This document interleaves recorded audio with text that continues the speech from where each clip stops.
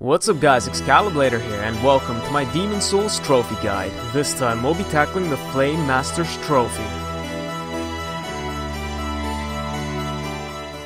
Alright, I'll be using a short sword for this trophy. I'm gonna make a dragon short sword. So first, we need to find some Shards of Dragonstone and some Shards of Hardstone, because that's what you need to upgrade the short sword that we'll be using.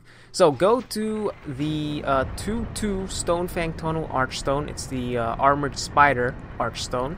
Then go down the elevator and go through this doorway, which will lead you into this tunnel, and then go all the way to the end of it, which will lead you to like the huge open chasm with the lava at the bottom.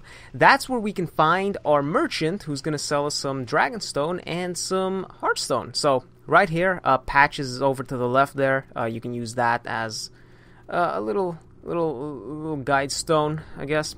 So go all the way down here, and then our merchant will be sitting right there. Go buy item, and then there you go. You can buy all the tiny shards from him. So I got shards of Hardstone, Sharpstone. You got the large Hardstone Sharp and the Sharpstone Shard. We won't be needing any of those, but you know, I just bought them just cuz. Now we're gonna go to the Flamelurker Archstone in Stonefang Tunnel as well, and then behind that pillar you can find a chunk of Dragonstone. And then lastly, we need a Pure Dragonstone, which you can find by touching the, what's it called, the Dragon God Archstone. He's the final boss in the Stonefang Tunnel, so touch his archstone and then it will automatically give it to you. Now go to Blacksmith Ed, who's also located in Stonefang Tunnel. You need to unlock the 2-1 shortcut first, so that you can unlock his little blacksmith area.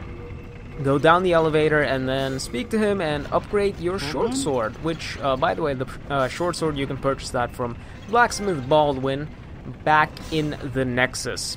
But if you've done everything correctly, there you go.